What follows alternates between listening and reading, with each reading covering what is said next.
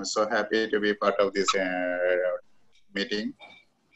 Yeah, let us. I hope we can get some protocol information because Qatar is being prepared to face the FATF mutual evaluation this year, hopefully, right? Mm-hmm. Yes. Yeah, I think it's been... yeah. So yeah, that's all. Okay.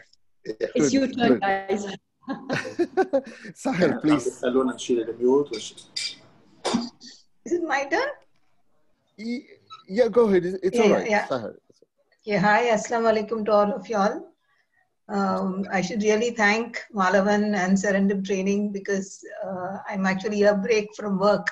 So your trainings have really kept me in touch with AML and compliance and risk management and like operations management. Operations management is mind-blowing. Your sessions are mind-blowing, I should say. So, I mean, I should say that everybody should take advantage of these sessions, and listening to these sessions, there are a lot of insights on what your peers have to say about compliance, risk management, because all of them have different experiences. All of them are different institutions. Each institution's risk appetite is different. So it's really a very good platform to learn about basically the compliance landscape in the respective countries. So right. I would say hats off to you guys. Thank you. Thanks a lot. Much, thank you. Rami, go ahead. Rami, you were about to say something. Rami? Or anyone else? Alanud?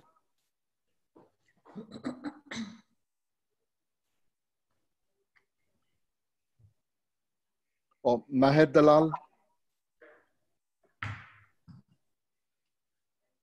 Yeah, hi. Hi, Maher. Please. Yeah, this is Maher Dalal, an internal audit manager from Masr Farayan. Oh, okay. Yeah, from Qatar, actually, based in Qatar. Actually, I am very interested to join this session to know more about the FATF mutual evaluation and how can we prepare. And I don't know, you always need to know more about the preparation because it's never enough. So I'm so excited to attend and learn more through this session today. Thank you for inviting us. Thank you, Maher. Thank you for attending. Thank you. Was it Amal? Or Alanud, please feel free.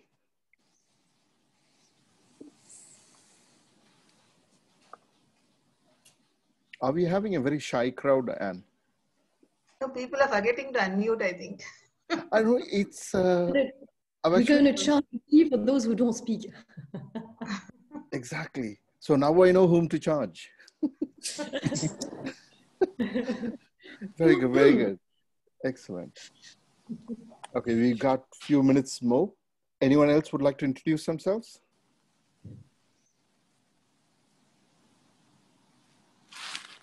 Omar, Stephanie. I think Stephanie is from Germany. Stephanie Schmidt. I'm a bit the odd one out geographically, but I thought I'd jump at the opportunity because Germany was actually scheduled for an update in the FATF evaluation, and even if I have been an MLRO for extremely long time, I was never involved in the processes and how it works. And due to COVID-19, we have now a little bit more time until 2021, I think. But this is the reason why I joined this. And thank you for the invitation. Most welcome, Stephanie. Most welcome. If I'm correct, Germany has not undergone the evaluation under the new methodology. Is that correct? Yes, that's correct. The last one was in 2010. Yeah. Yeah. So we're in the same as Qatar. They haven't gone through a new mutual evaluation through the new methodology. So it brings quite a number of changes, and we'll go through that today. Okay. Is there anyone from Pakistan? Because I was told that they have the evaluation in October this year. Yeah, hi. This is Nasir Islam. Oh, hi, Nasir. Hi. I'm Chief Internal Auditor at Faisal Bank at Karachi. Okay. So very much interested to know how the FATF mutual evaluation works. It will be greatly affecting Pakistan. How prepared are you guys? Yeah, we're trying our best. Yeah, the latest one is October 2019 for you. Yeah. Mm-hmm. All right, Malavan, I don't know if you should we give it a go? Sure. I can give the basic ground rules and then I'll hand it over to you. Perfect, thank you. Okay. I think 4 months into the pandemic, most of us should be very familiar. We should be very familiar with how to use Zoom. So I think I don't have to go through, you know, what each and every tool that you need to use. But this is, bear in mind that this is a discussion, not a seminar, not a webinar. So you can interrupt as much as you want, okay? As long as it's specific to the subject. Have a very healthy discussion. Since we have only 90 minutes, it flies rather quickly. So keep your questions very brief. Share your experiences. Because it's a discussion, we would like to learn your experiences as well. Especially Nazir, we are very keen to know because Qatar is next.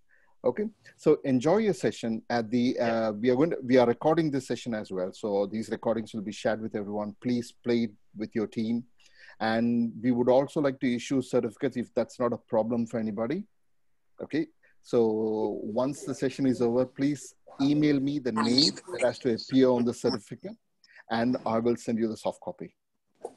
Thank you very much. Enjoy the session. Please keep your videos open, and you can keep your mics muted, but the videos, let it be open. Thank you very much. And all yours. Thank you very much, Madhavan. I think actually I need as well this certification for my accounts ongoing. I'll think about it, Anne. I'll think about it. Okay, well, thank you very much, everyone. So I think this is the four sessions we're doing with Malavan with Serendip training. Yes. So yes, had some sessions on operational risks, various different, you know, what the role of the second line is, and we will have more sessions. They're not meant to be formal training, but I think people have found them very useful because of their interactive nature. And because we can share experiences and share, you know, tips and best practices that we see, and really it's a forum where people feel safe to raise any questions and raise concerns, or where they have difficulties, and to get some feedback from the other attendees. So that's I think that these sessions are actually very rich and very useful for everybody. So today we're going to focus on FATF and the mutual evaluation process, but more than the process, the practical process is what actually, how actually can you, as a sorry to interrupt, Anne. Can I request everyone to mute your mic? Or what I can do is I can mute from my end, and whenever you want to speak, please feel free to unmute your mic and ask your question. I'll check that you don't unmute me.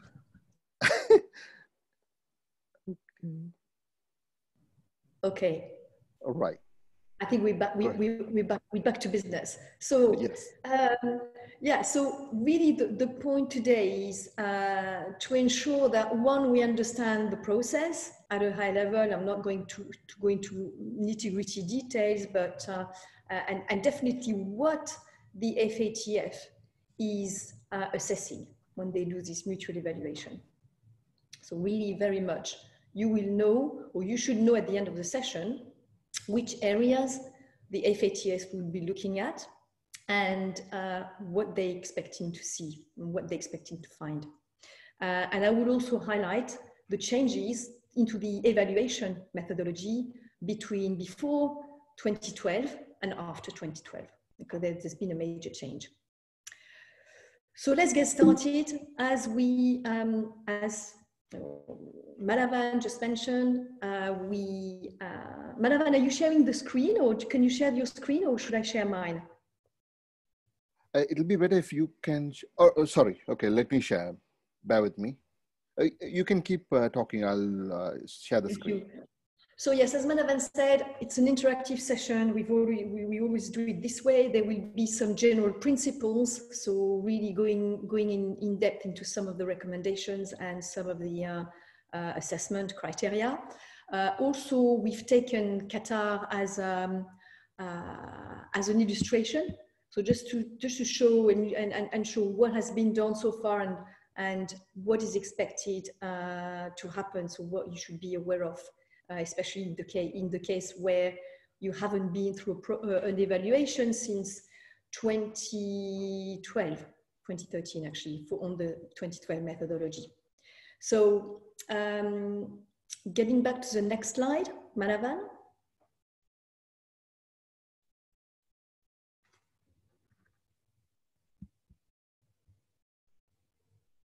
Hello, Manavan. Sorry. Is this the one or the next one? I can't see your screen. Can everybody see the presentation? Yes. Yes. Why can't I see it? Yes. Okay, yeah, I can see it now. You can? Perfect. Yes, that's the one. So we've the methodology changed in 2013. What has changed is very much on the first aspect of the assessment. So the methodology since 2013 comprises of two sets of criteria. One set is on effectiveness and is actually according to 11 immediate outcomes. The other one is on technical compliance, and here you would always all be familiar with the 40 recommendations. So what the FATF does is that they look at all the 40 recommendations and they assess technical compliance against each. What does it mean? So what they do is that they will assign a rating against each of the 11 immediate outcomes for effectiveness and a rating against each of the 40 recommendations on technical compliance. The ratings, both ratings are on a four-level scale. So from high effectiveness to low effectiveness, for instance, for immediate outcomes, and a four-level type of assessment as well on technical compliance, from low to compliant, largely compliant, partially compliant, non-compliant. And then you could have not applicable in very few instances. So here we go, we've got a 4 scale for each, and that actually means that overall, they don't calculate as such an overall rating, but the outcome of that is going to be, and they publish, they know you can find them, these ratings for every country and every assessment, whether it's a follow-up assessment or initial assessment, you can find that on their website.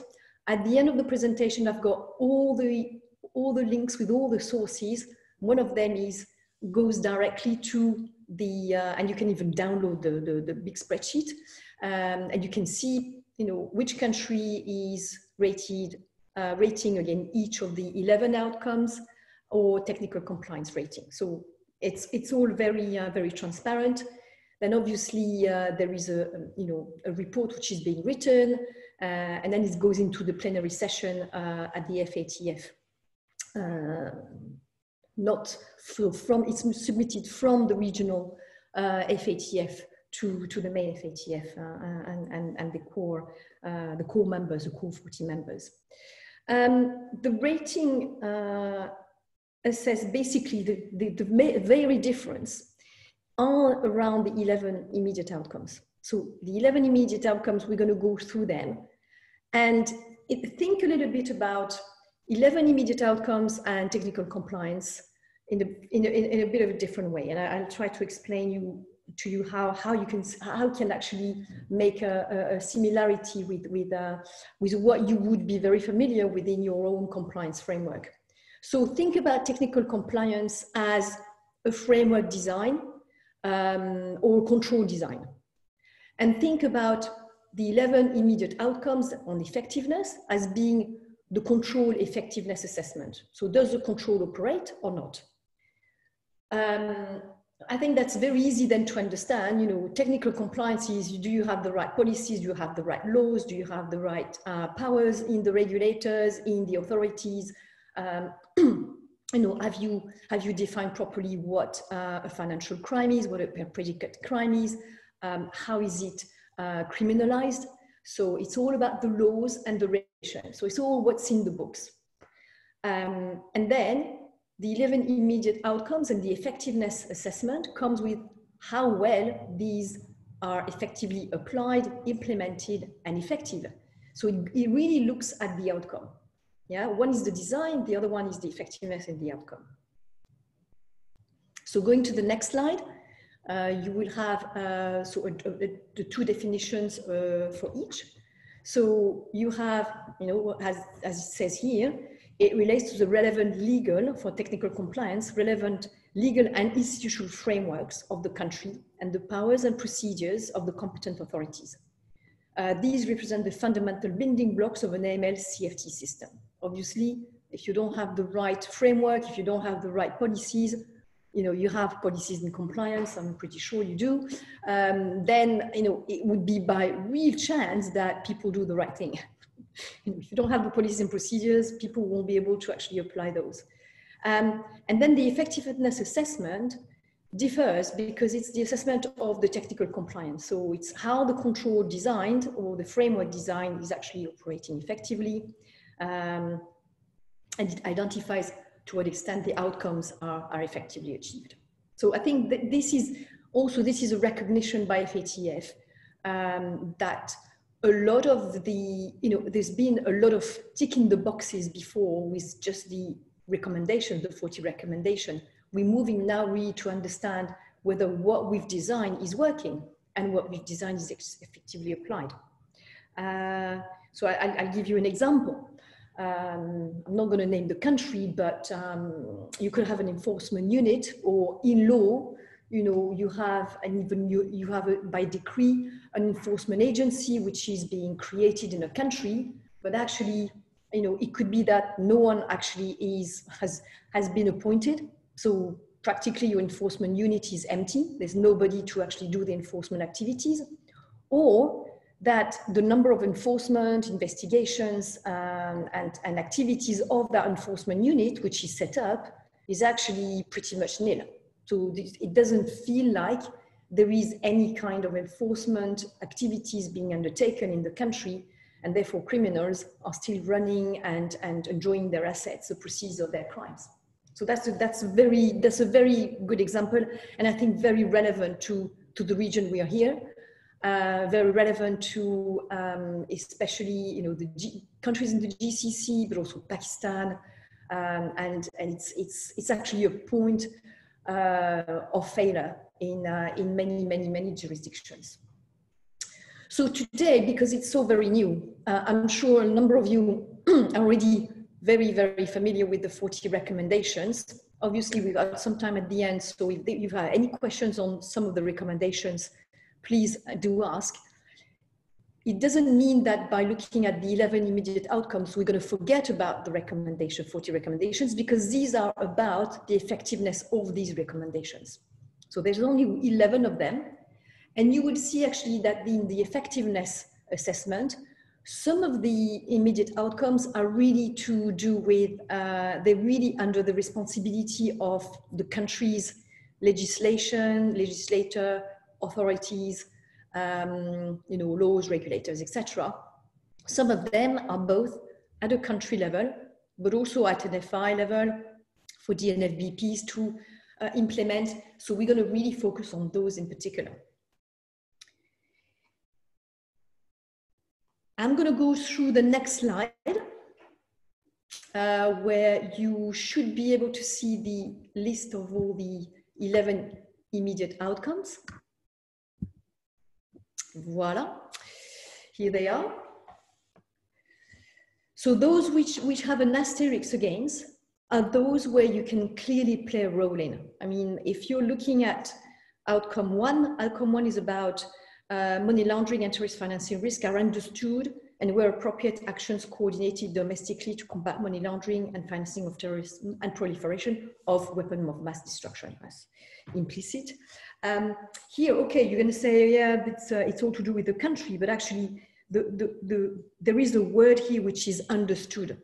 So I think here, the awareness and training and making sure that part of your framework, compliant framework, includes appropriate training and communication and awareness at all levels is very important, because if it's understood at country level, you know, at the high level by the regulator and the agencies, but it's not the case in FIs, then we have a problem. So I think here the word understood is very important, and it really takes you to a training and awareness program that you should have in place, not only in design, but also practically, effectively implemented and refreshed on a regular basis. Immediate outcome 2 is probably more about, about activities at the jurisdiction level, because it's really about cooperation between the various, for instance, various FIUs, financial intelligence units, to share information, and cooperation between the various authorities to make sure that, because, you know, financial crime is of very international nature, then that criminals do not escape one jurisdictions and can hide into another one. So it's really about making sure that it's proper coordination and cooperation. And also evidence, to share the evidence, to share documentation, to facilitate you know, the arrest and freeze of proceeds of crime, confiscation of proceeds of crime. Outcome number 3 is also to do with supervisors. You know, it's all to do with an effective supervision regime and how they can demonstrate that, you know, in line and commensurate to the risk. So that is very important. And I think the risk-based approach is also important across the board. You know, it does matter for risk management, generally speaking, but ever so much in compliance, because you cannot review every single transaction as a compliance officer or MLRO. And similarly, if you are at a supervision level, you're not going to supervise every firm the same way. So you're going to need to have a risk assessment made, and then on that basis, you're going to monitor the firms more or less, with more or less scrutiny and more or less frequently, similarly to what a FI would do for customers, exactly the same. So I think here there are lessons as well that we can take at our level when we implement and design and implement a compliance framework. The outcome number 4 is really one where we can really make a difference, and we can really make a difference in getting the rating effective for the country overall. And here, I don't know if I assume you are familiar with DNFBPs and VASAPs, VASP, virtual asset service providers. Some insertions relevant to virtual assets and virtual asset service providers, cryptocurrencies, currency exchange platforms, etc., were introduced last year. And I was actually part of the working group to review all the 40 recommendations to include the VASPs and VAs into the 40 recommendations for the FATF. And so that now is fully included in some of the recommendations where that was relevant. And also you can see here into immediate outcome number 4. So the emergence of FIs, fintechs, crypto monies, digital money, digital assets, stable coins, and all of these actually is now, has been included into FATF recommendations and immediate outcome assessments from last year. So I invite you to look at those if it's relevant for your firm, obviously. And here really it's applying AML CTF preventative measures commensurate to the risks and reports suspicious transactions. We're going to go through that in detail. Immediate outcome number 5 is about preventing the misuse of money laundering and terrorist financing, and information on the beneficial ownership. Very important word to remember here, beneficial ownership. It's available to the competent authorities. We have it. We've done the verifications that are required. and it's record keeping around that. So it's about transparency. Actually, you know, there are a number of regulatory regimes, one at the EU level. I'm sure you would be familiar, some of you will be familiar with those, with the 5th money laundering European directive, money laundering directive, now requiring from the 10th of January 2020 this year to have beneficial ownerships registers in all of the 27 EU countries. I don't know what the UK decided to do, but I'm pretty sure they have also implemented theirs. So you can see that there is increased focus on beneficial ownership, and that's across the world. But I think the EU money laundering directives number 5 has actually raised even further the bar there and is leading a bit the pack. Immediate outcomes 6 and 7, again, and 8 very much also to do with the competent authorities. It's about financial intelligence units, and it's about you know, investigation of offences and prosecution and dissuasive sanctions applied, if any. And then obviously at number 8 focuses on confiscation. We'll see that it's partially relevant to us because obviously we need to make sure that we comply with competent authorities when they do require us to confiscate or freeze some assets. Number 9, 10, 11 are really where we can also make a substantial difference and help with the rating. You have the investigation of terrorist financing offenses and the prosecution. So here, again, similar a bit to outcome 8, we should be able to do the investigation as well ourselves without tipping off, obviously. And we have the duty to actually do the investigation if we have something suspicious and report those to the authorities, so they're relevant to us. Terrorist organizations, raising, moving funds. So here really, and the non-for-profit organizations. I don't know if you deal a lot with not-for-profit organizations. There is a whole set of recommendations as part of the FAT40 recommendations related to NPO sector.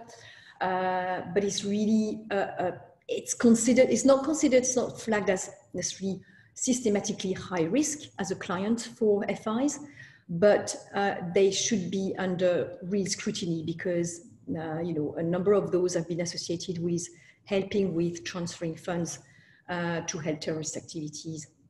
So we really want to prevent that from happening, and we should really be dealing with those which are registered, have a clear purpose. And I don't know if you know, but in the UAE, non-for-profit organizations are under very severe regulation, and they need to be authorized, properly authorized. So you don't, it's, you know, instead of Europe, if you look at a number of countries in Europe, you have a number of very, very large numbers of the NPOs, organizations. Here it's much more difficult. Number 11 is about the proliferation of weapons of mass destructions, WMDs as they are referred to, and really using funds consistent with the relevant UNSCRs. Each country have their sanctions regime, obviously, but FATF is really the must-do across the world. Unless your country has not signed on the UN Convention, which I think there are very, very few countries that have not, then you are supposed to apply the UNSC sanctions in your country, in addition to the national sanctions. I'm going to go through the next slide, and I will do a little bit of a review of the results of the evaluation so far. So quite a few interesting, very interesting outcome. I did compile that from the data dump that is available on the FATF website. So if we go to the next slide, you will have a very high level summary of the results. So far, we've had 102 countries assessed, some of them more than once because they had the first evaluation, say, in 2012 or 2013, and then there were subsequent follow-up review of the outcomes of the first evaluation. So if we can go to the next slide, please, Malavan. Thank you. So you're going to see the, so here HA is highly effective, S is substantial, M is moderate, L is low. So you can see that there are quite a number of countries which are in the ME or LE area, yeah, space. If you're looking at, if we combine highly effective with substantially effective, we only have 23% of the ratings in aggregate, which is a bit shocking actually. So when you think, oh, right, okay, you know, we will go through these. I will show you a bit what it takes to go into the gray or blacklist. But you know, essentially, it's far from being a green sea here. I mean, it's more like an orange, reddy kind of muddy space.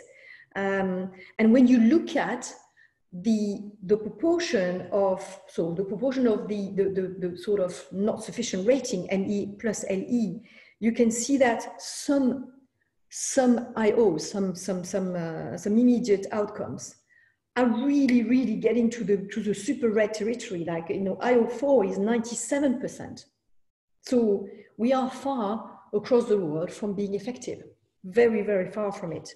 IO5 is 90%. IO7 is 90%. So really, there is still a long way to go. I think, as illustrated by the next one, I'd like to show something that would be also an eye-opener, and maybe reflect on the fact that it's not because you are in a Nordic country, or you are, sorry to pick on you, in Germany, or you are in Australia, that you necessarily are the top of the league, right? Okay, so maybe they might be a bit better rated, but if you're looking at this table, by the way, these are associate members. So these are supposed to be countries. Typically, I don't know if you probably have, I hope you have, a risk rating methodology for your clients. In the risk rating methodology for clients, you should have a country, the country factor, yeah?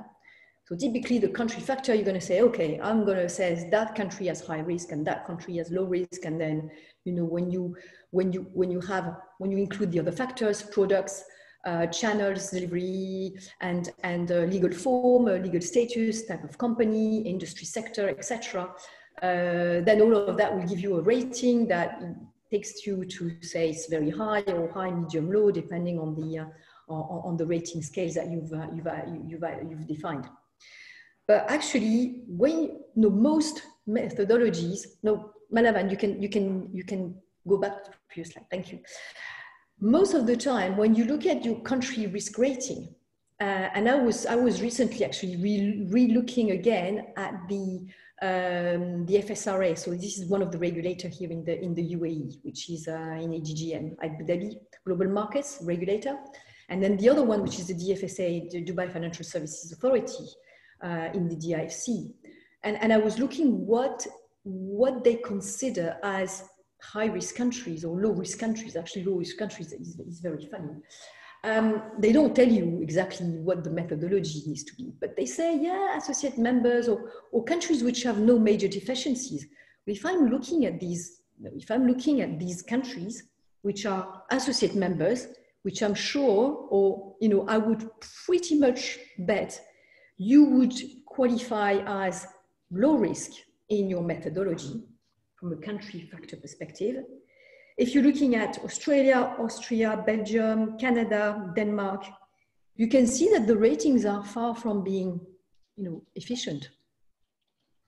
They're far from having an efficient and effective money laundering and anti-terrorist financing framework. So what does it take then? I mean, which countries are going to end up as low risk? I'm not sure. So it's very interesting to see, and that might differ from regulator to the regulator, you know, what they would consider principles under which they could consider countries to be low risk. But I think, you know, at the back of the 2012 new methodologies and the ratings that we're seeing here, I'm not sure which countries are going to qualify as low risk, if I'm honest. So yeah, food for thought.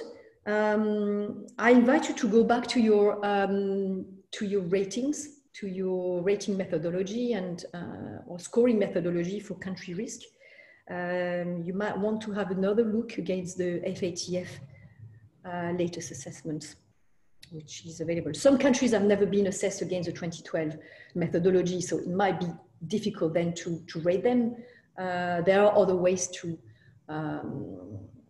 rate some countries, but you know, besides these ratings. And please feel free to give me a shout if you want to know how I came up with some methodologies. Feel free to give me a shout. I'd be happy to share the what I've developed so far for some companies. The next slide gives you the results and the outcomes. I'm not going to say the bad, the ugly, and the and the good, because the good are not so good as we've seen. There are not so many very good ones, but the call for actions are those which are what we refer to, or what is commonly referred to as blacklisted. So we are very familiar with Iran and North Korea. They're not cooperating. They don't even want to, you know, come up with an action plan to remediate their weaknesses and their gaps. So they are called for action. That means that, you know, there are active measures that must be implemented on those. And then you have the under increased monitoring, which are, you know, what we call grey list countries. And you can see there are a number of those. Now, that doesn't mean that because you're on the grey list, one day you're going to remain there forever.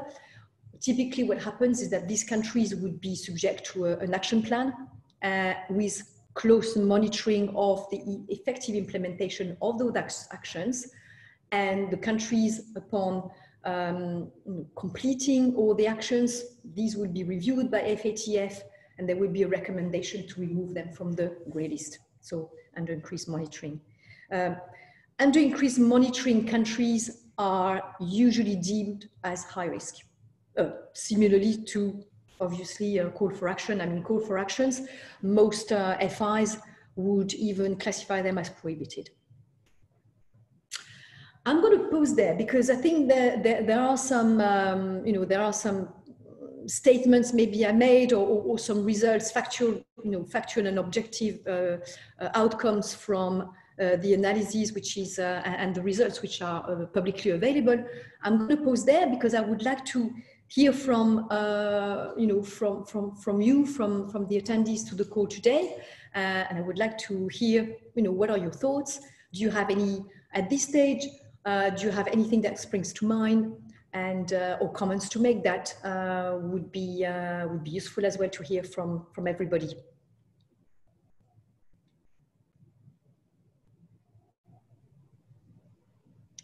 So the mic is yours. You might press the unmute. Feel free to unmute your mic and ask your questions. Please. Can I ask a question? Absolutely. Yeah, I just wanted to know, are all the countries in scope of FATF, or do they have, what's the criteria of selecting a country for evaluation? To be honest with you, I don't know the exact process to select a country over another. They do some rounds. So basically, at some stage, all countries will be evaluated. Because they started in 2013, we had, you know, some delays this year due to the pandemic situation. So a number of evaluations have been delayed, but I suspect by maybe end of, I would say, 2023, or latest 2025, they should have completed all review, at least every country. I would think 2023. There are not many countries that have not been evaluated so far, but there are some big countries that haven't. I mean, if you look at Germany has not been, but they're planned to be very soon. France has not been either. So you have major jurisdictions that are still pending review. So the criteria for selection, I don't really know. I can find out, but and get back to you. But I don't really know. Sure. Okay. Thanks. That will really be helpful because as we assess our clients as part of the financial institutions risk assessment for cross-border trading, I mean, it's helpful to know how other countries are evaluated and where we can classify them, our customers who are dealing on cross-border transactions. Right. You would anyway have, if they haven't been evaluated before, they might have been evaluated before 2012. So you might want to go back to earlier ratings. However, just keep in mind, and we'll go through the illustration of Qatar, there has been so much evolution of FATF guidelines, international guidance, Wolfberg, all of these. The bar has raised so much over the last decade that, an evaluation done in 2008 is now almost obsolete, right? I mean, obviously what was required in 2008 is still very much valid today, but the bar has increased even further. So I would really take with a pinch of salt what any kind of evaluation which has been made with the previous methodology, given how much evolution has been made on guidance, and on FATF recommendations, even just to say that. So in terms of the classification, I mean, you've got also some very useful sources for information. I use, for instance, I don't know if you know your country. You have already basic information, and you can also register and enroll onto there. Obviously, it's subscription paid, but you've got very, very useful information on every single country, and the reports are very detailed, and they are up to date. And they will give you not only AML risk, but sanctions, whatever sanctions are being applied on the country, Transparency International rating. So there are very, very good tools out there, and information aggregators that actually, and they actually come up with their own rating. Now, you can take their own rating, or you don't take their own rating. WorldCheck is another one. Thomson Reuters, WorldCheck, ex-Thomson Reuters also provide a rating per country. It's very, very sophisticated the way they approach it. I mean, they take up to, depending on what's available as data, but it takes them up to 330 criteria to come up with their aggregation risk score, aggregated risk score, which I think is enormous. And somehow you need to keep the visibility of what's coming into your rating, and you need to agree with it. It's not like, yeah, let's take WorldCheck or let's take Know Your Country. You need to really review that and say, okay, well, yeah, that makes sense. If you want to override it, you need to have good reasons, but you can definitely take that as a basis. But there are very good aggregators out there, all sources of information beyond what just on FATF. Yeah, we're using WorldCheck. Yeah, you're using WorldCheck. So WorldCheck has got risk score. I think if I remember, they have risk score under 3 different kind of thematic, and it's very difficult to understand exactly what's coming into the score because the methodology is very complex. I think Know Your Countries is a bit more is a bit lighter in terms of number of data sources they take. So yeah, I mean, WorldCheck is a very good source. Right. On those same notes, Daniel Harry from Commercial Bank, I just had a quick question.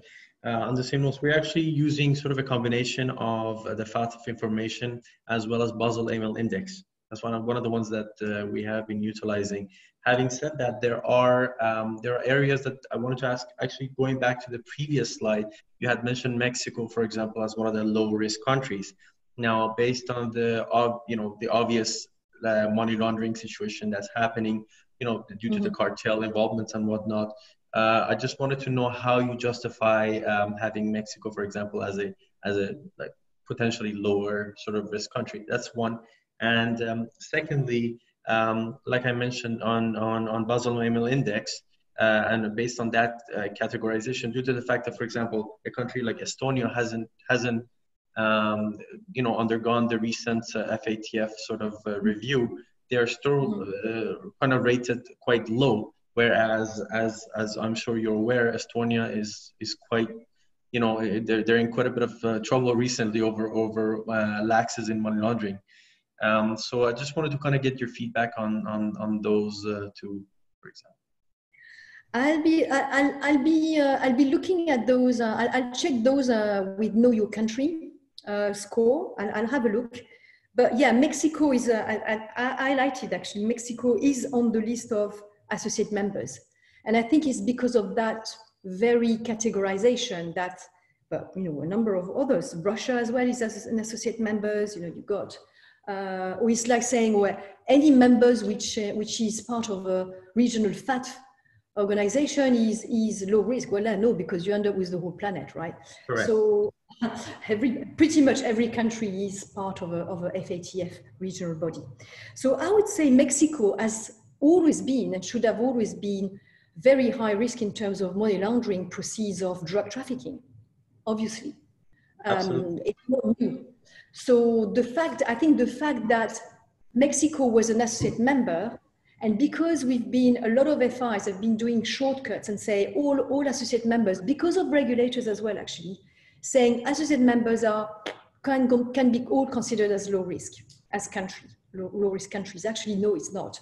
So I think this is where you have to apply judgment.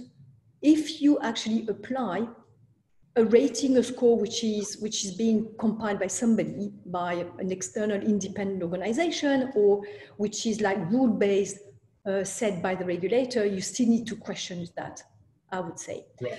Obviously, if the regulator is high, you can't say no, it's low. You'll have to keep it high, even if you believe it's not as high. But if the regulator says all of these are low, and you're like, no, actually, I think it's medium or high, then you have absolutely the right to raise the risk rating for that country and substantiate the rationale for it. Absolutely. But I'll have a look, and I'll send you the results or I'll send you the link of Know Your Country, the database, and see what they do, what they say there. We used to utilize actually Know Your Country on those, but then we kind of shifted over to Basel, thinking that it seemed as though they were more comprehensive in terms of the number of kind of categories they were utilizing for their calculation. Initially, we were looking at Know Your Country, but this was a few years ago. Maybe they have sort of improved their calculation matrix sense. Yeah, I find that the Basel AML index doesn't work for some of my clients because the coverage of countries is too low. I think they cover 130 countries when we're talking about 249 territories and countries. So what do actually I do? They do 130. I think the 130 is the initial. If you do their expert edition, you get like a lot more than that. But yeah, there are a lot of countries that they're still missing though. Yeah. Exactly, and some of my clients are really looking at geographical markets, very much for instance Africa. And there are quite a number of African countries which are missing in their database. So right. Thank you. No, you're welcome. So if you've used Know Your Country, have another look. I'm finding them quite up to date. They're even better if you've subscribed. They have a much more comprehensive review of each country. Will do. Okay. Any other question? Daniel asked the second question about Estonia, just reminding you. Thank you. Yeah, Estonia, again, it's not new, it's like Mexico. But Estonia has been growing as a country. You would have thought that maybe some dodgy practices or transactions that were not so compliant would no longer occur after they've joined the EU, but actually no. So but I imagine that the situation must have been maybe worse before they joined the EU. Well, Possibly. the recent penalties that were imposed on them due to their, the laxness that was noticed there, and the fact that, I mean, I assume, the only logical explanation for them not being rated sort of higher risk would be the fact that they haven't undergone a recent FATF review, I assume. So, like the 4th round. So that's the only, otherwise, how it's kind of inconceivable for them to be rated as the lowest European country at the moment on Basel. That's just my humble opinion on that. No,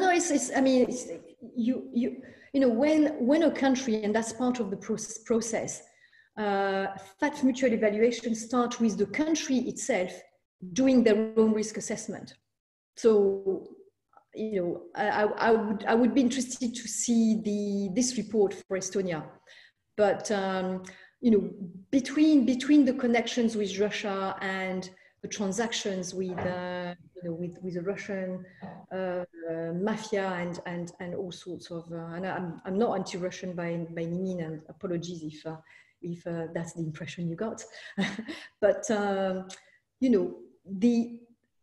what I'm saying is that it's not new, and it's not because it's low that you should consider it low. This is why I'm saying really take with a pinch of salt what you see as being communicated and in the public domain, because it could be very much outdated with what's happened with Fair Bank, with a number of Swedish bank, Denmark, Danske Bank, and all of these banks, and some banks have been actually shut in Estonia as a result of these scandals and these illegal or non-compliant transactions. Right. You can question yourself. No, it's definitely not low risk. So again, but I think it's also, the country might be, for instance, medium risk. Now it depends. You've got a number of other factors to consider.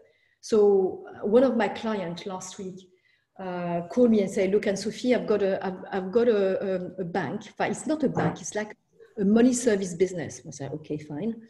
Oh, they've got, there are actually, the volume of transaction is about 15 million euros per week. I'm like, what, per week? 15 million euros per week, yeah. And the guy says, look, apparently they are getting cash, it's not cash-based. So already like the factor of, product factor could be, should be through the roof, cash, okay, cash, right, 15 million cash. Money service business, okay, high risk again, in my view. And then they say, well, it's actually collected. We collect the cash from a number of antiques shops in Sweden. I'm like, right, okay. How can they make 15 million euros per week in cash? I mean, this just smells super high risk. Right? So regardless of whether you're in Sweden, and Sweden is a low risk country, overall, the profile of the customer is very high risk, yeah, because of all the other factors. So I think when you're looking at a customer, don't look only at the aggregation or the methodology, and both it comes up with, it comes out with a rating X. Look at the combination of those. Does it make sense? Does it make sense that in Sweden, and I'm not even talking about Stockholm antique shops, they're all over the countries in small villages. So does it really make sense that you would get 15 million euros per week in cash? It just doesn't compile. There's something wrong in the equation here. Full stop. Whether all criteria are tick, low, in aggregate, it doesn't work, right? So in aggregate, for me, it's high risk, even very high risk. I'm like, look, I'm not even sure you guys have got a risk appetite for that, but you're gonna need to have very, very high due diligence. So it's, I think you need to keep questioning and looking at, does it make sense? Does this business with this customer in this geographical location make sense? And I think you probably be overriding as well, as MLRO and Chief Compliance Officer, you might be overwriting a number of ratings which comes out as low or medium onto high. or vice versa. No. So with proper rationale documented, obviously. Right. Thank you. Any other question? I don't know if I answered your question on Estonia, but I tried to do a parallel with Sweden, a recent, from a recent example I had to work on. So. Right. That's fine. Thanks. Any other questions on the? Anne, I have something to say here. Now, yes, sure. Now, since you said that it is like a case-to-case basis where you need to analyze the client and the country involved. But what happens is, if an institution, for example, a bank, if they have a risk rating system, that risk rating system goes by these lists. I'm talking of the FATF list, OFAC, etc. So then, I mean, how will they configure their system when in such a scenario? How can they configure the system? Because they are going by these lists. What do you mean? What do you mean by the system? See, for example, the institution I worked for had a risk rating system. That's when the client is onboarded. They were doing a risk profiling. So that was they had a software and they had a system which is to capture the KYC information and provide the risk profile of the client. Now there, in terms of say for example, country risk is one of the fields.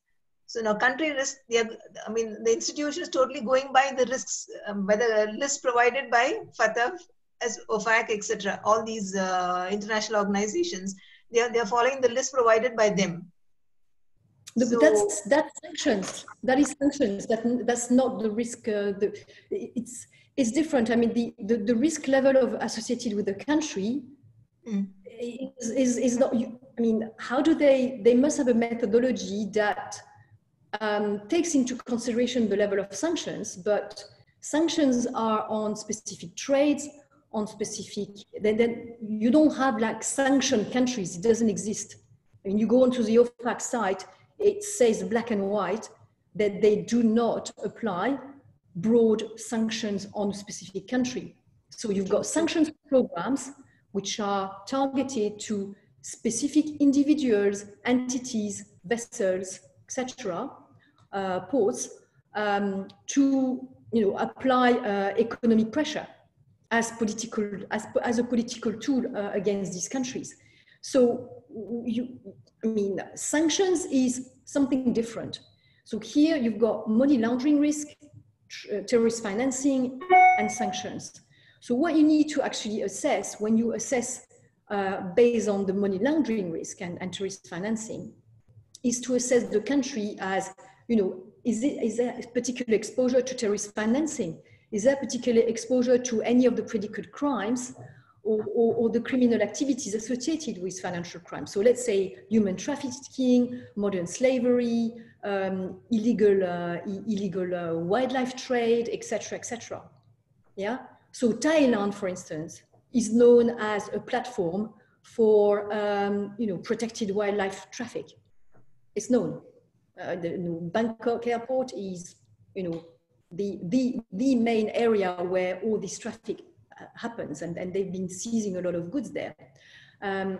So you just your methodology. Apparently, you've got a system that spits out a rating.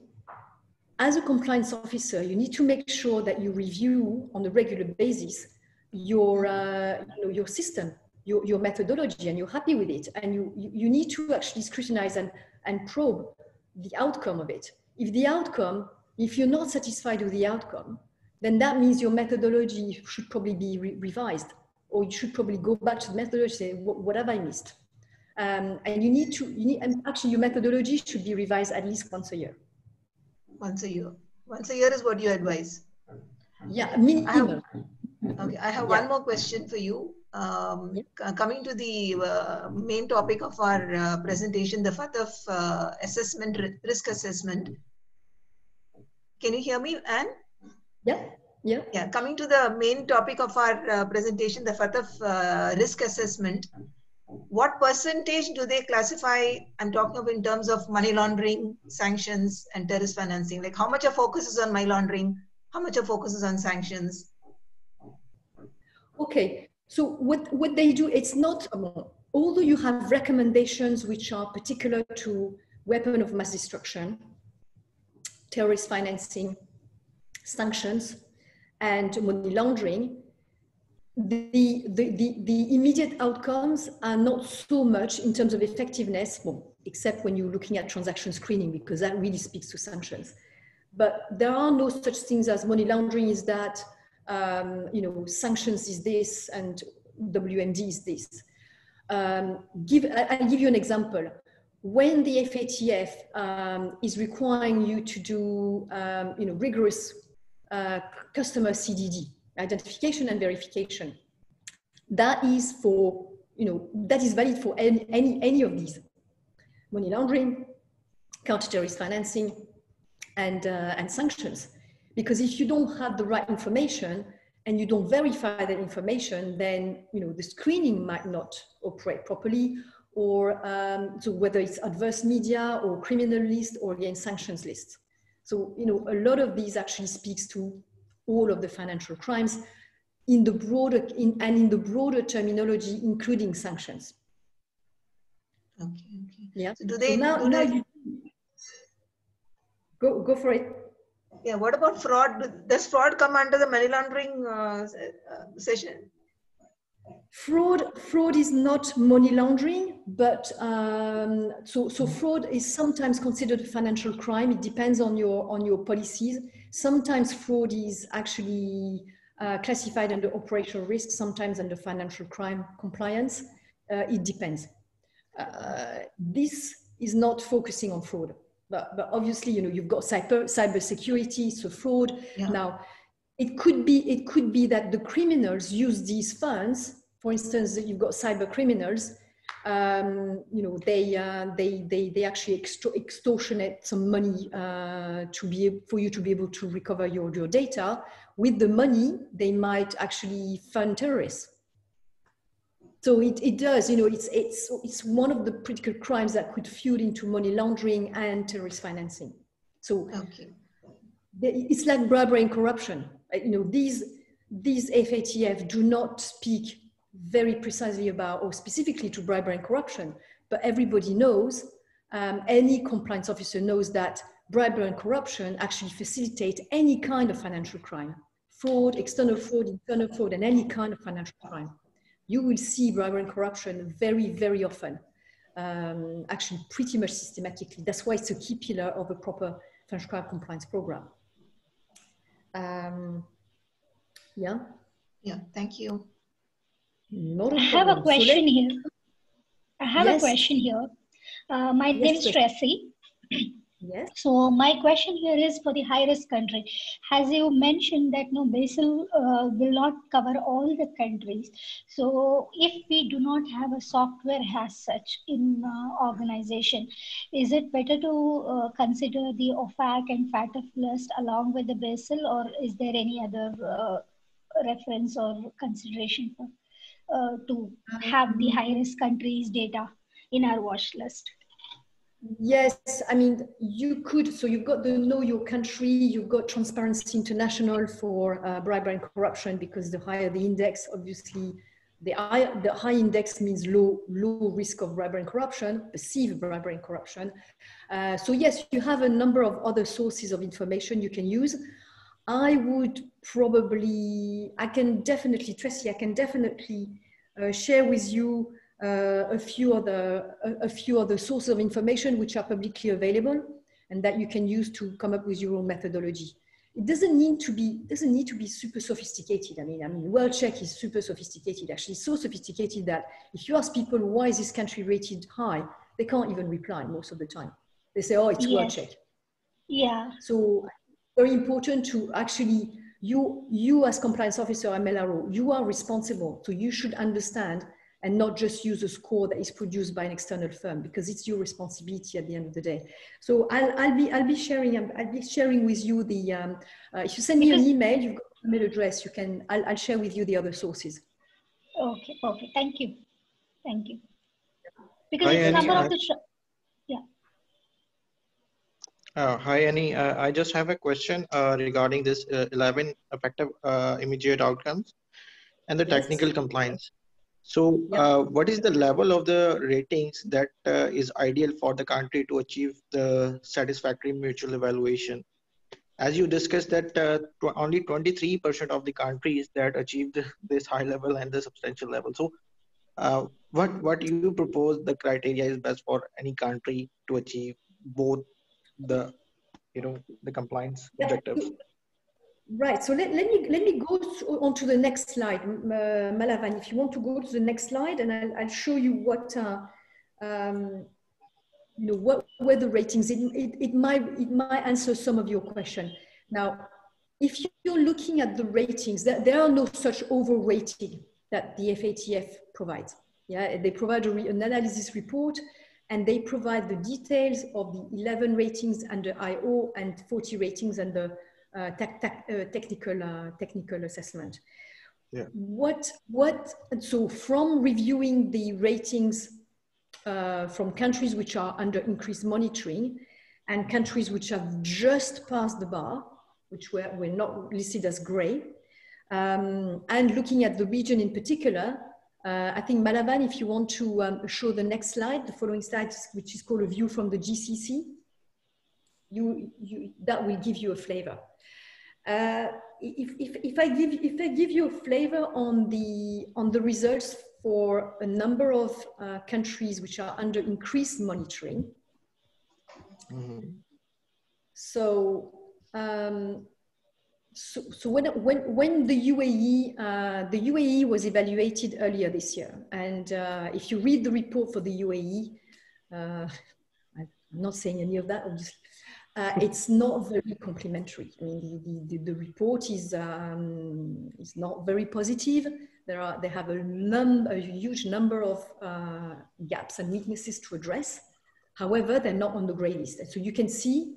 I don't know if Malavan, can you see the presentation with the three evaluated countries? Okay. So if you're looking at all of these three, none of them had any ratings. High effectiveness, rated high effectiveness, none of them. Yeah, 0, 0, 0.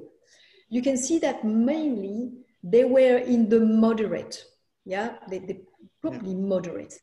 So when you moderate, even if you're just moderate overall, it looks like you're not going to end up on the gray list.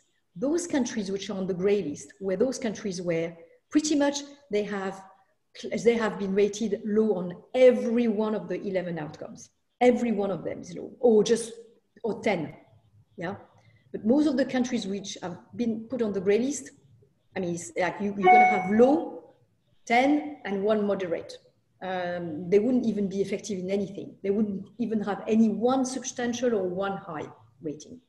And vast majority of the ratings would be low. So really, to be on the gray list, you really, really have to have no effectiveness whatsoever on any of these 11 outcomes. Yeah. All right. But I mean, that's... and what about the technical compliance? What recommendations would you suggest that are a key focusing for the FATF? All the 40 FATF 40 recommendations are important, but what are the key focusing for any country to to get the maximum? Yes. So this is what I'm going to be covering in the next few slides. Okay. So Malavan, we can go through the next 2 slides. I think I'm going to browse through them because we've largely talked about these already. You can see as well that out of those outcomes which are not effective, we've got where most countries would fail. You've got IO 2, 3, 4, 5, 7, 8, 10, and 11. A lot of them, basically. I'm going to pass on Qatar's mutual evaluation. Those in Qatar, those who are in Qatar, I mean, Qatar has done a massive amount of progress since 2008. Malavan, you might want to jump to slide number 17. The material is available, so you can have a look at those slides in more details, but they've passed a number of laws. a number of, there were a number of offenses which were not criminalized, which were actually predicate crimes for money laundering. So that they've passed a number of laws to rectify that. There were insufficiencies in customer identification, in records keeping, in suspicious transaction reporting, in the effectiveness of enforcement agencies, etc., etc. So they've actually enacted a number of laws. Many of them came into play in 2020. So they 2019 and 2020, so they're making a huge amount of progress.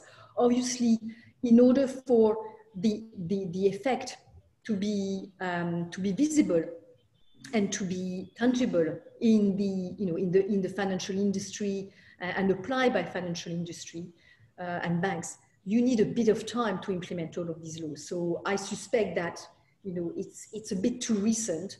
I mean, it's going to be a challenge for Qatar to not only tick the boxes on the technical compliance, because all of these laws are, again, the framework to tick the box for that, but on the immediate outcomes, let's hope that the FIs, the NFBPs were ahead of the game compared to the laws that Qatar implemented recently, and that they were already following best practices as communicated and issued by FATF, Wolfsberg, and so on. So, Qatar is catching up, but I think it's going to be some time before it's fully embedded into the country.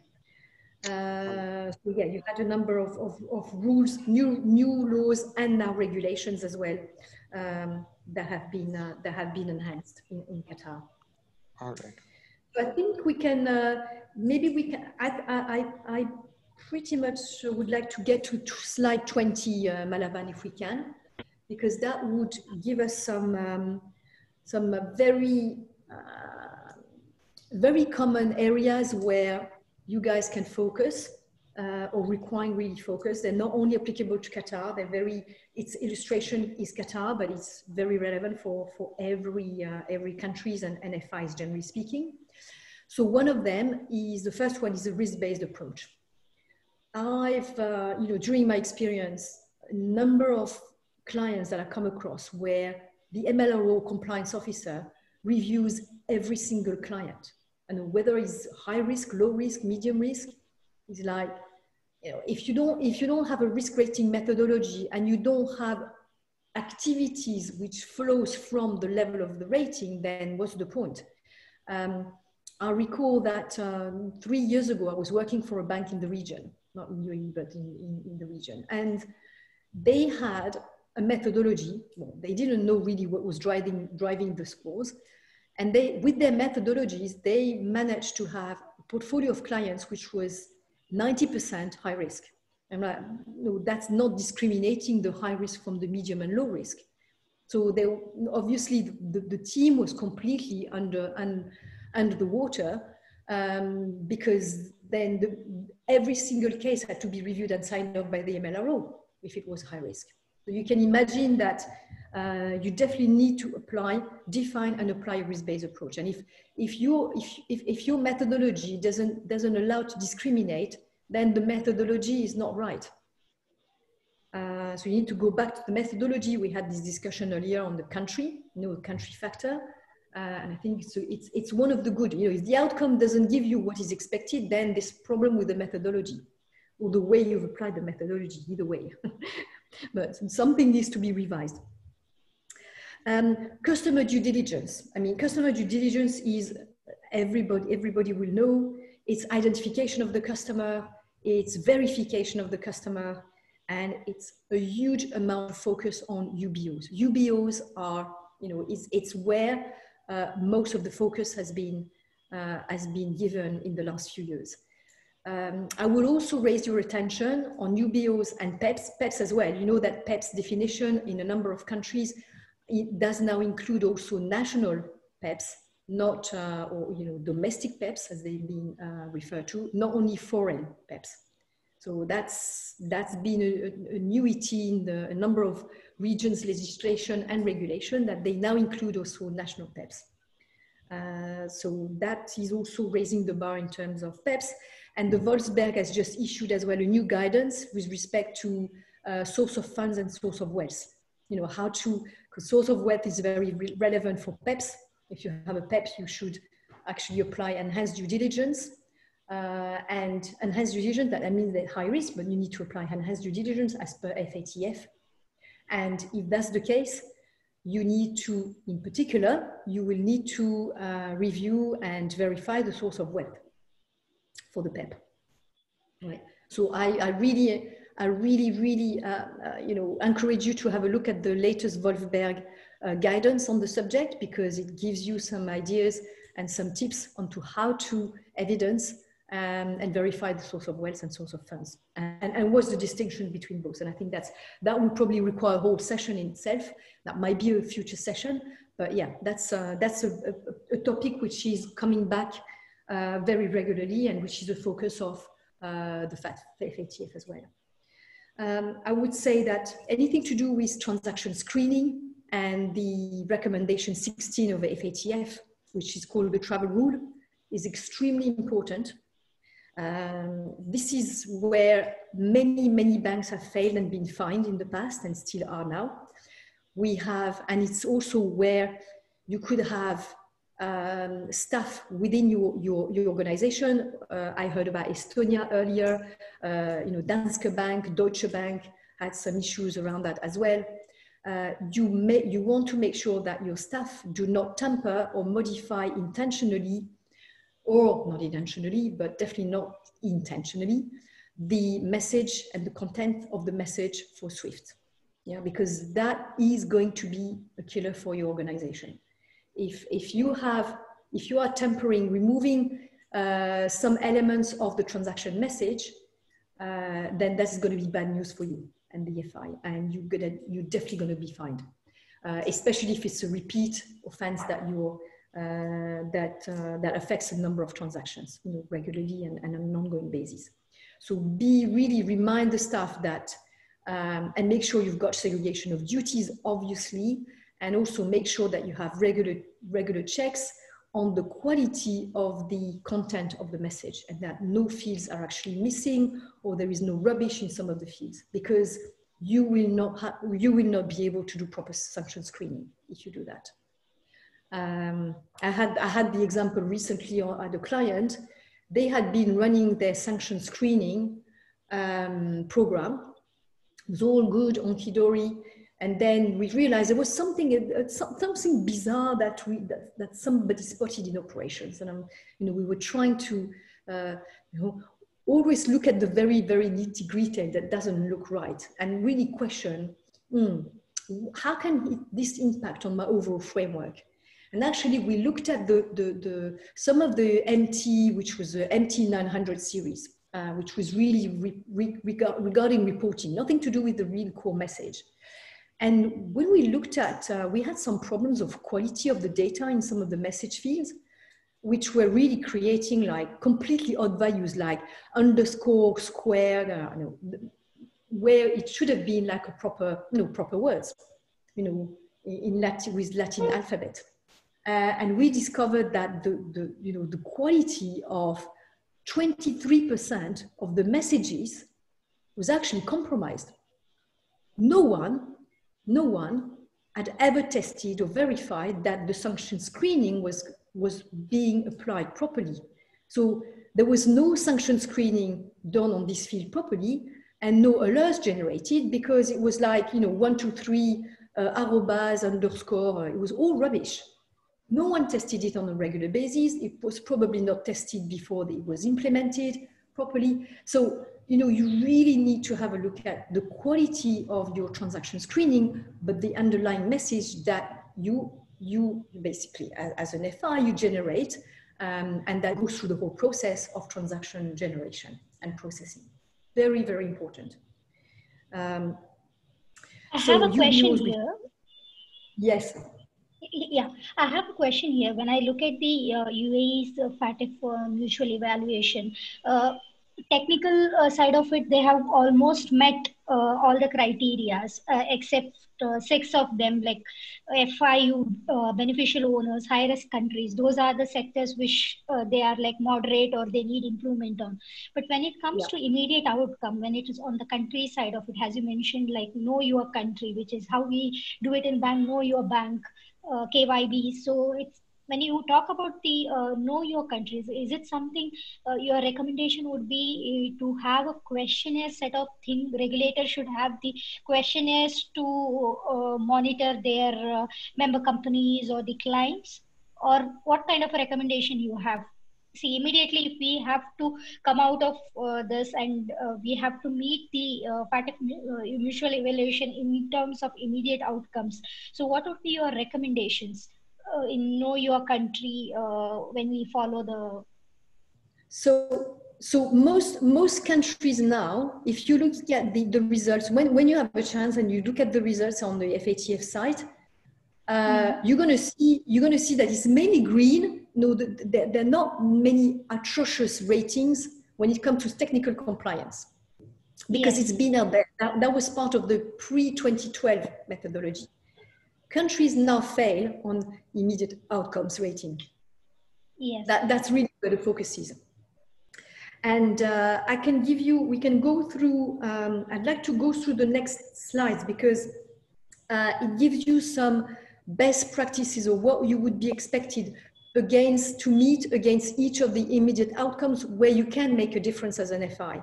So I suggest we move to, and then if you've got additional questions, I will take these at the end, if that's okay, Tracy? Yes, sure. Okay. So let's go, let's have a look. Malavan, there is on slide 22, we've got immediate outcome number 4. Is this the one, Anne? Is this the slide? Okay, sorry. Where is it? I can't see the slide. I don't know why. The heading is what it takes to be effective IO4. Yes, that's the one. Yes. Oh, okay. So thank you very much. Yes. So you're presenting on the blind?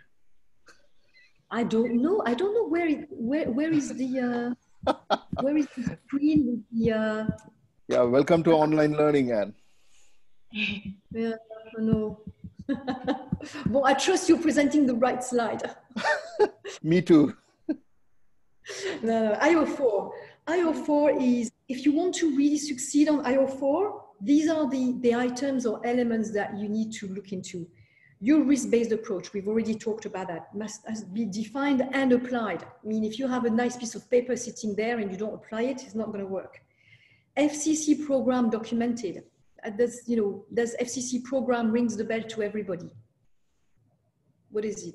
It's a document that is basically like a risk management framework, but adapted to financial crime compliance. Yeah. So you're going to say, okay, this is how we manage, we identify, manage, assess, and mitigate the financial crime compliance risk. So it's basically the risk management framework, but really focusing and detailed on FCC.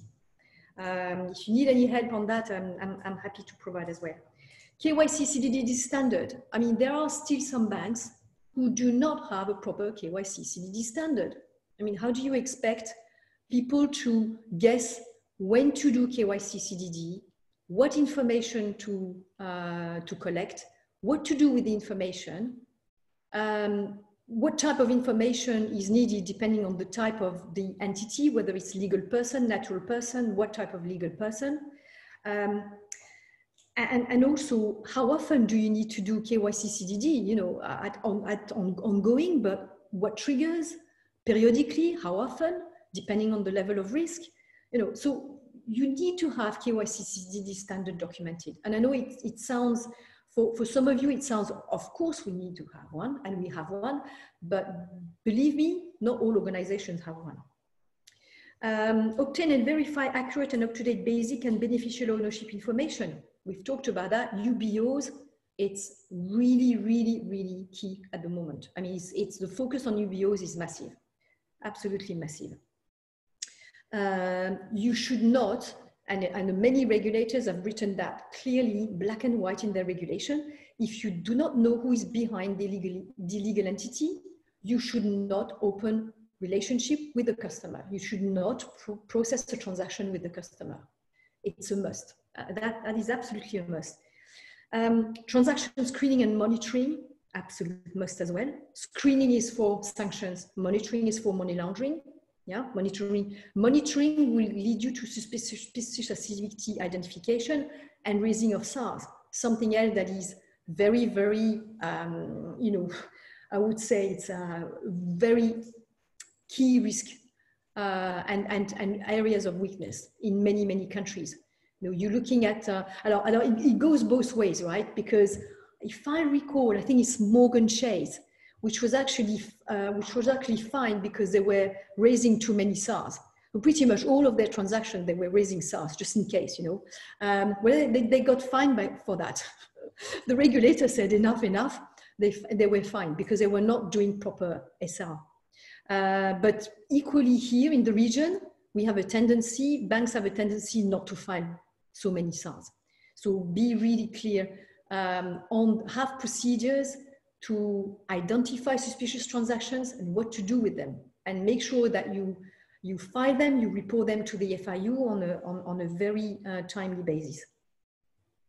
And monitor of business restrictions. I usually stress that as well with the risk appetite. I mean, this is the foundation of good risk management, of adequate risk management overall, but you should have a risk appetite that doesn't only say, we will not deal with sanctions parties.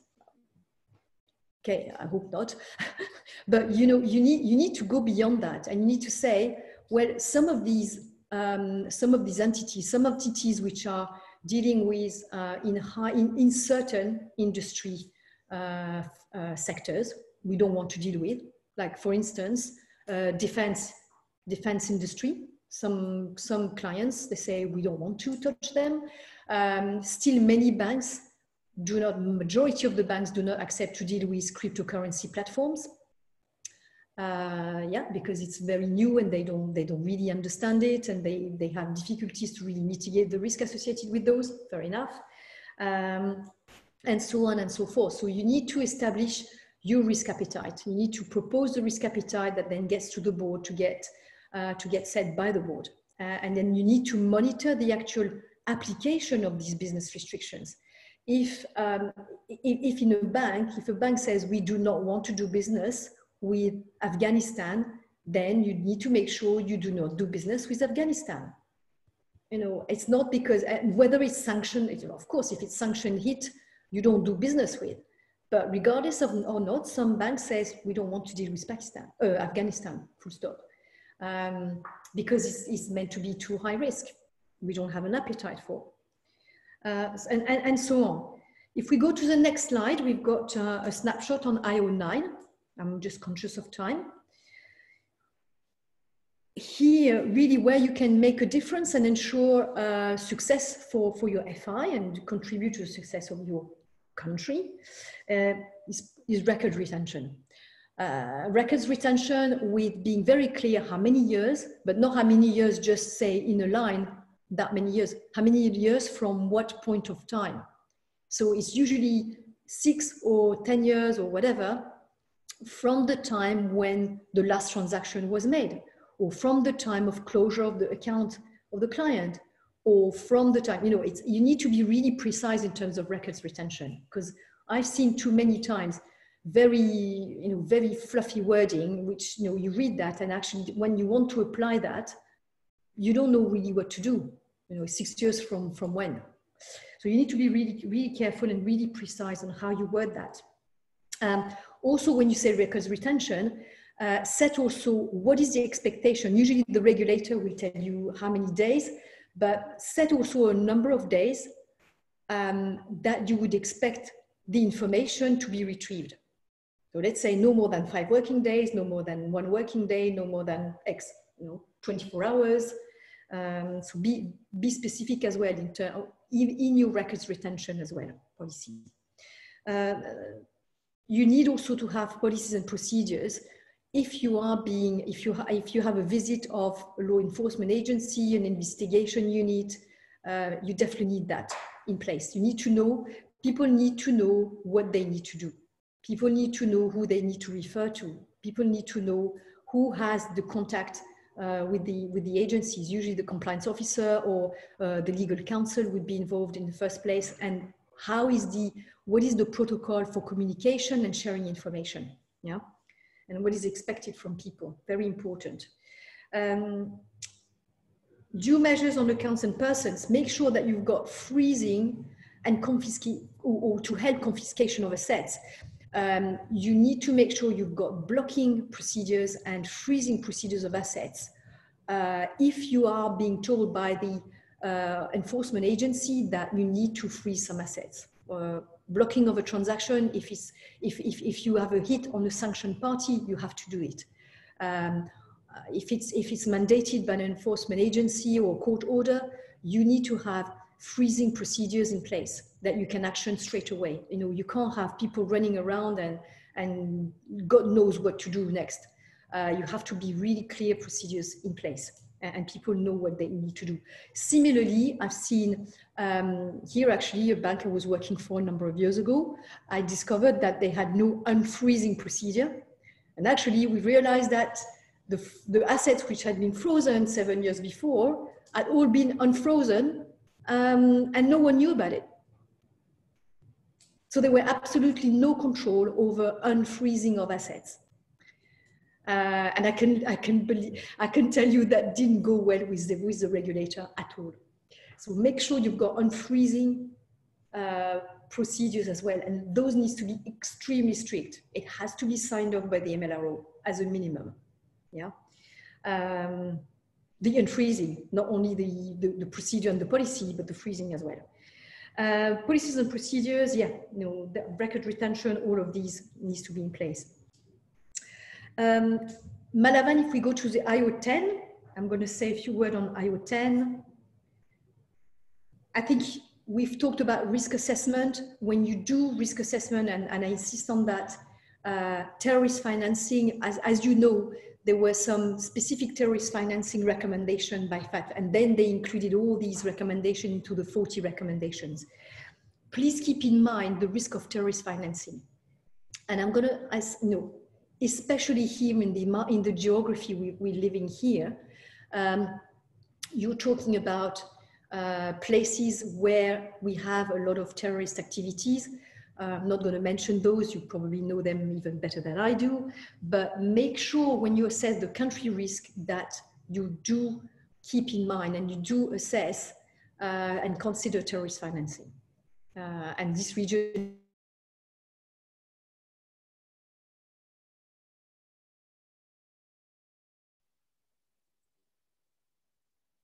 Guys, I think we lost Anne for a few minutes. Bear with us. I'm wondering why she had to disappear when she was talking about terrorist financing.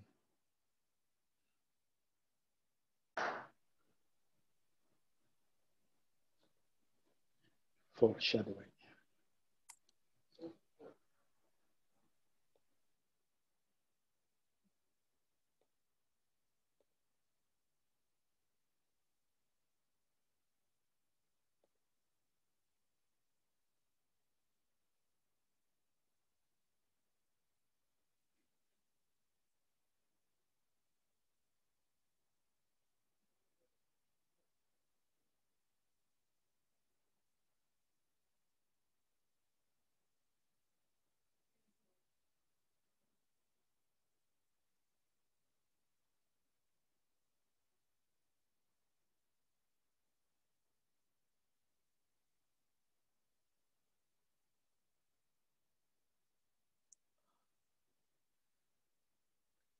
She should log in a few minutes.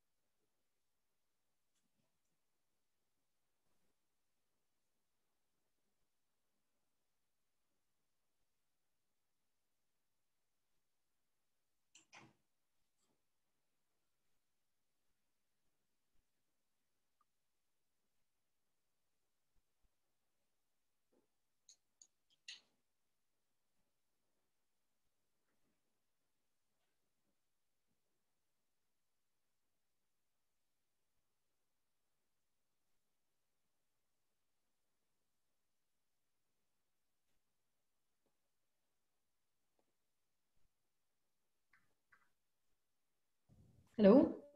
Oh, yes. Yeah, sorry about that.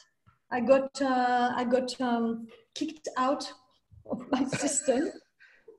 Operational risk in their beauty. Anyway, I'll start my video. Sorry about that. So yes, I was a little worried, Anne, that, you know, moment you said terror financing, that something happened to you. I was captured by terrorists. No worries. So yeah, in risk assessment, I highlighting risk of terrorists. We need to consider that very strongly. We've talked about UBOs, sanction screening. Don't forget the senior management or the controllers. And on transaction screening, we've talked about that earlier. Swift message needs to be complete with good quality. You don't want to tamper with it. You need to make sure it's actually adequate quality. And if you receive a message that is just going through the organization, like a money transfer business, you need to make sure that the coming message has got the right quality of information. And then blocking, and obviously managing the queue of potential matches or potential hits effectively, because if you've got like alerts piling up, that's not going to be very effective in managing potential risks. We can go through the next one, immediate outcome number 11. A bit of the same requirements really that we can focus on for immediate outcome 11. So yeah, very much the same. It's just that here we're looking at immediate outcome number 11, really focuses on proliferation of weapons of mass destruction. UNSCR, obviously that's for sanctions. So again, sanctions at account opening, because you need to have effective sanction screening and transaction screening for the effective identification of transactions that are moving money to sanctioned parties. And so if we're looking at now I've got a key summary requirements for FIs that I'm not going to go through, but because we've just gone through them. Risk-based approach, effective application of KYC CDD, the UBOs, the PEPs, domestic and foreigns, name screening, again, national and UNSC sanctions list, obviously, transaction screening, transaction monitoring and reporting of suspicious transactions, and investigations and law enforcement orders that you should facilitate the work of. And then if we go through the last slide, I will, just to facilitate the application of these are for me very fundamental. This is considered the foundation of a proper framework for FCC. So first, you define your FCC frameworks. What are the policies, procedures that you're going to have. I haven't touched on that subject very much today, but the obligations register, especially in countries where you have evolving regulation and law, you need to keep up with this. So you need to make sure you've got a proper obligation register in place, and you keep updating it, and you keep refreshing and updating as well your underlying policies and standards all the way down to the procedures. Corporate governance, definitely, because corporate governance is all about the culture, making sure that the board is up to date as well. They understand. Remember, one of the outcomes is the understanding of FCC. This is very important at board level as well, so that they can apply a proper oversight. Don't forget the 3 line of defense model with independent testing, obviously. Training and awareness, commensurate to the role, commensurate to the individual, commensurate to the type of risk. Compliance monitoring and reporting, that's a must. Don't forget as well the capacity and capability of the CCO and MLRO and their teams, because that's something that the regulator is really interested in looking into as well. And if they see teams which are really snowed under or not adequately staffed, they will make a comment. And then we talked about independent assurance testing, whether the 3rd line of defense, but definitely the 2nd line of defense as well. And I think that I will wrap up with these. These two slides really are for you to maybe take away and see whether that's applying to your own company, bank, and see where you might have some where you might want to look a little bit more in detail into. I will pause there. I know that we are running a bit late, but happy to take on questions for people who can. I can stay on the call for another 10 minutes. If you want to stay and have some questions, happy to take those now. Or as well, if you want to fly some questions to me, please do so either through Malavan or directly on my email address, probably better through Malavan because then he also has sight of what questions are of interest to you. And Umar has a question. Umar, go ahead.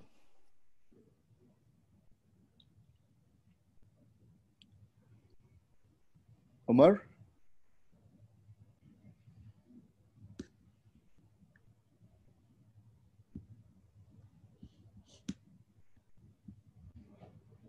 I'm not seeing. Yeah, I think he has a problem with the mic. Anyone else? Would you like to ask a question? Hello. Yes. Omar, go ahead. Yes. Yes. Yes. I am Omar. I work in Jordan, FIU.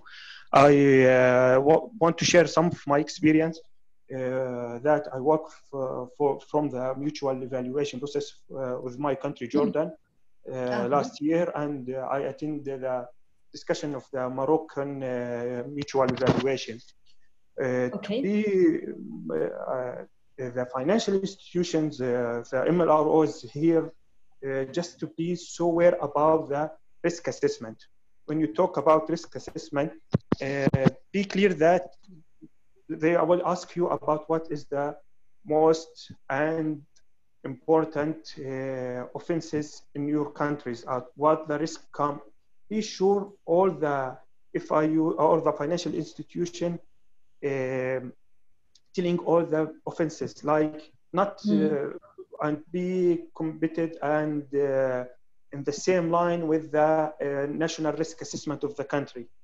You can't go. I think that the drugs cartel is the big serious problem in countries, and another will say no, the corruption or you'll be in the same line, and be aware of the economic sanction and how you go scanning your customer, especially EU sanction, and to be going through this process daily and quarterly, and when updated and informed by your agencies, your government agencies, that the EU list is updated, you do it timely. Just that. Omar, that's a very good point, and actually, as part of the mutual evaluation, this is the first step that is being completed, is the risk assessment of the country, and I don't know to what extent. I mean, maybe you can share your experience there. To what extent are the FIs or the DNFBPs actually reading through these reports? Do they have access to that, and do they read that to make sure that they are really aware of the particular risks that are relevant to the jurisdiction? In Jordan, we share the national risk assessment with all the government parties and with financial institutions and DNPPs to read it, and we make a workshop for them to understand what is the risk we face here in Jordan. Was the most 5 serious crime here. So the assessors will come, will ask the financial institutions, ask the FBPs, what is the serious crime? What you think the corruption is the most serious, not the other crimes. All the financial institution should have the same, not the same, but in the same line, the exact or 5 most serious crime. Yes, so I would encourage then all the compliance officers and MLROs to actually, before, when they get ready for a mutual evaluation exercise, that they reach out to the regulator or the FIU and make sure that they get access to this assessment, because it's very key, because this is where you have a risk-based approach. A risk-based approach means you're going to put more resources to combat the highest risks. So if you don't know what the highest risks are, you're going to disseminate your resources onto the wrong areas. So that's really the very important starting point. So thank you very much, Omar, for sharing that. And I'm glad you're doing that in Jordan. I don't know to what extent it's being proactively done in all countries, but Qatar and Germany, you're going through the process very soon. I would highly encourage you to get access to that report, to that risk assessment at country level, if not done so already. Any other questions before we wind up?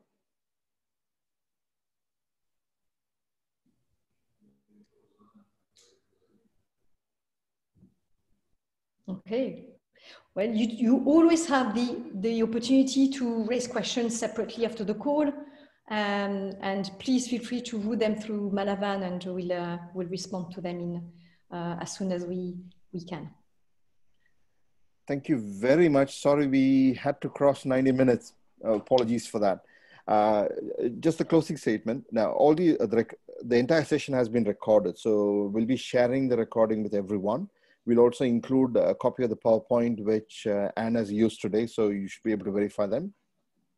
Last, for the ones who are requiring certificates for your CPDs, I've sent you a text message. I mentioned my email ID on the chat, or I think everyone should have my email ID by now. That's how you participated in the session.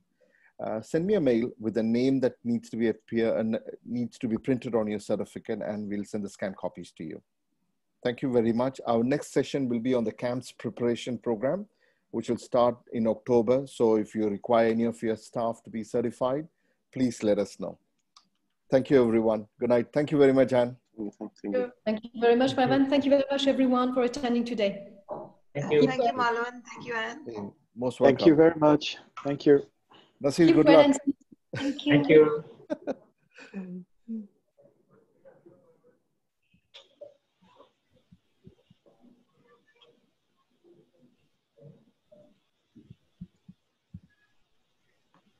Tracy, were you the one struggling to log in? Yeah, I was the one struggling to log in, but finally what happened, actually? No, actually I received a call